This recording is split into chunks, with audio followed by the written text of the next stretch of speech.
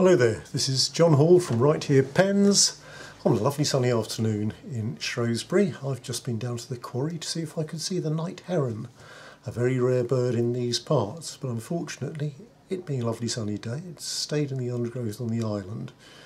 The quarry, by the way, is our local park in the town centre in Shrewsbury. Well worth a visit. But you come here to listen about pens, not to hear me witter on about the town and what I did at lunchtime. So what we're going to talk about today is Cleo Skribent, the Cleo Skribent Classic. One of my favourite pens, as you probably know from previous postings.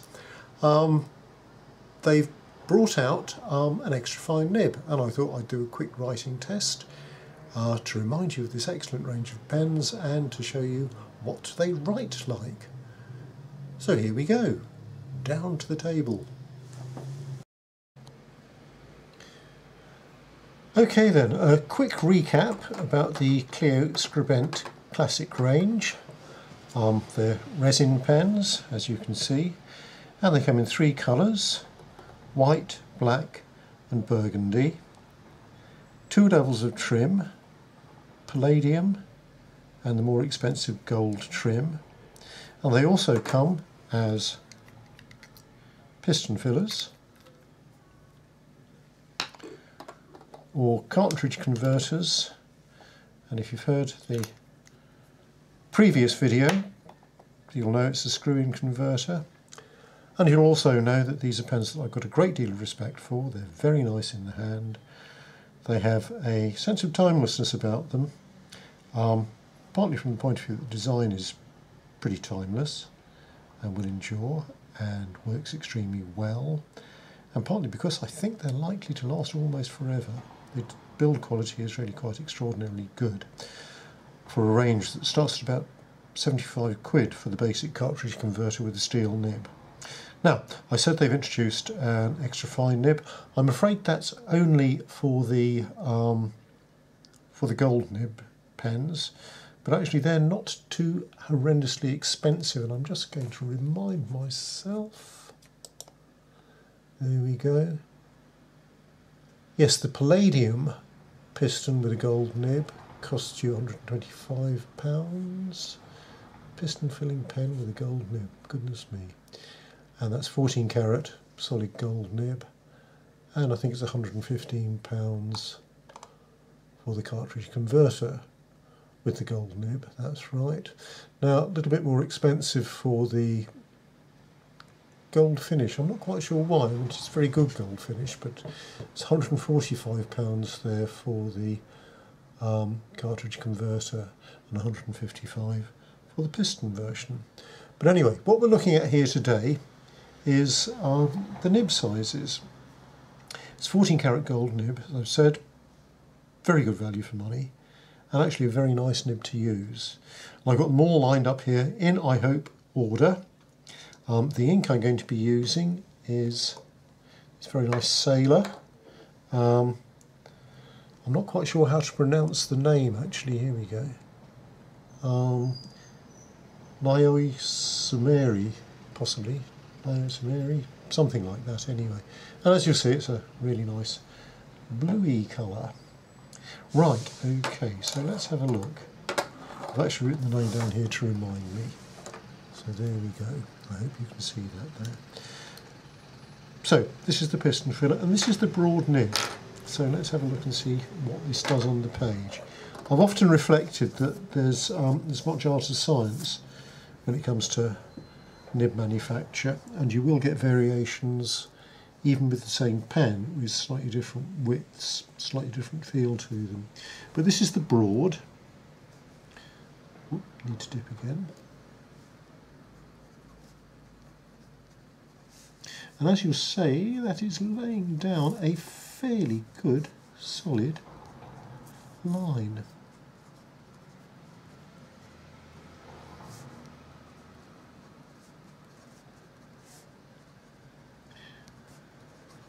Well, such fun to watch me write, eh?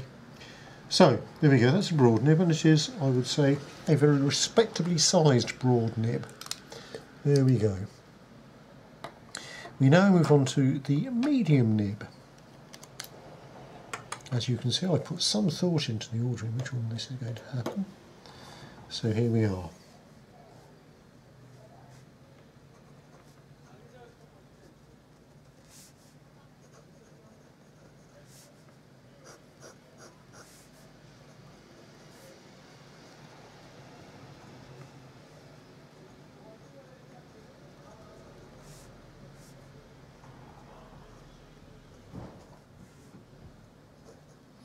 There we go, and I think you'll agree that is a finer line, but still substantial. Now, with mounting excitement, we move down to the fine line, and I had comments from some that this wasn't quite as fine as they would like it to be. Although actually, let's have a look.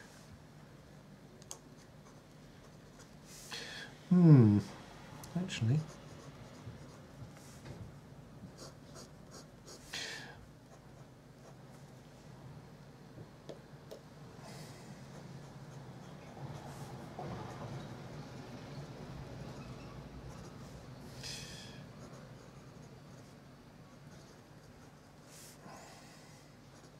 I would say that is definitely a bit finer, but probably not the finest fine I've ever seen. It is certainly finer than the medium, but I wouldn't say there's a huge amount in it. So with mounting excitement, we turn to the palladium trim, white, cartridge converter, extra fine nib.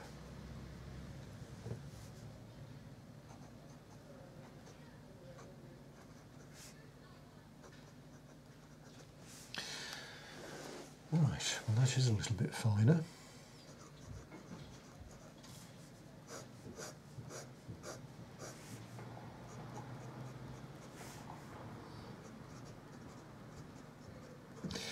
The nibs for these pens, as you'll know, come from Jovo.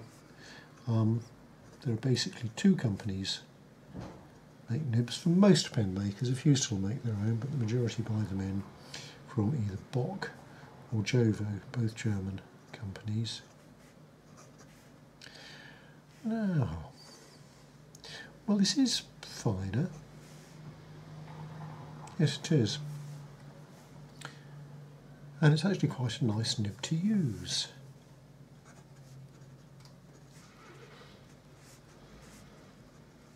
But I can think that there are many who would find this to be still a bit on the broad side. I'm thinking particularly of those who would enjoy using a sailor nib, for instance. I would suspect that a sailor is considerably finer than this. And in fact, you know what? I'm just going to stop the machine and I'm going to go and get one and we're going to give it a go.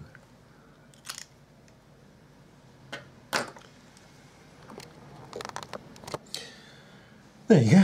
What's the point of owning a pen shop if you can't do this sort of thing occasionally? Of course, I've forgotten which is which now, but I've got a feeling this is the extra... Oh no.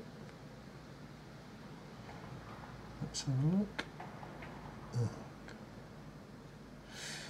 This is the fine. So, these are both professional gear.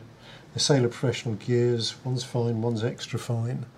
Japanese nibs are typically thought to be about half size finer than the European equivalent. Well, let's wait and see. So this is a fine. Well, I would say that's very much finer than either of these, actually. As you probably expect, the Cleo Skribent is a bit smoother, but then it is a larger nib. So there we are. And let's have a look and see what happens with the extra fine. Yep, that's what it is. Let's try that here. Well, that's interesting, isn't it? Let's just pop down here and give them both a bit of a workout so that we get a proper sort of comparison. So, a proper comparison. You can probably hear this is the extra fine, and it's generating a certain amount of nib noise, and you can certainly feel that there's a certain amount of tooth there. It's certainly picking up any imperfections in the paper, of which there are few, of course, because it is nice paper, this. And so let's try this as well, a proper comparison.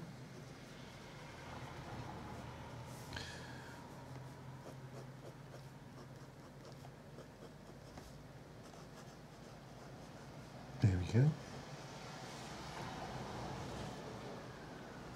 Well, so this is fine, and this one is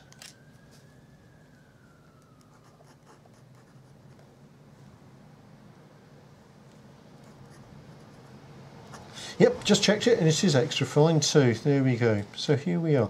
Well, this is quite interesting, isn't it? Because it's very clear that both of the sailor pens, I would say, are significantly finer. But I would also say that with my size handwriting, I would cope quite nicely with an extra fine or a fine. You don't get a full idea when you dip a pen. You need to establish flow and just sort of let the thing settle down a bit. And it is conceivable that the fine and extra fine here will actually wind up being a little bit finer in everyday use when not dipped. But what is absolutely clear is that the Sailor is a very much finer nib. Well, I've got to say that was a bit of a surprise. I wasn't expecting there to be quite such a big difference between the Japanese and the Jovo European nibs on the Cleo Skribent pens. In terms of preference, to some extent you pay your money, you take your choice. I find the extra fine and the fine on Sailor to actually be a bit too fine for me. They do catch on the paper a bit, no matter how good the paper is. But if what you like, if your handwriting is very small and you do want something that is very, very precise, then I think those are probably the pens you need to be going for. The extra fine on the Cleo Skribent, I think, would accommodate all but the very smallest writings, and you might find the weight of the pen a little bit more to your taste, and you may well find the smoothness of the nib a little bit more to your taste. I'm just going to hold this up to remind you of how the writing test went. So there we go. I feel quite sooty back here, but there we go. So, I mean, clearly you've got a gradual reduction in size in the Cleo, but if I say, as I say, if what you want is a very, very fine line, I think probably what you need to be heading for is probably one of the excellent Japanese Sailor pens. But for everyday writing, I'd go for Cleo Skribent personally. But there we go. Well, thank you very much indeed for listening to this somewhat rambly thing. It's been quite instructive to me, and I hope it's been instructive to you and will help to inform your future pen purchasing. So thank you, as always, for listening.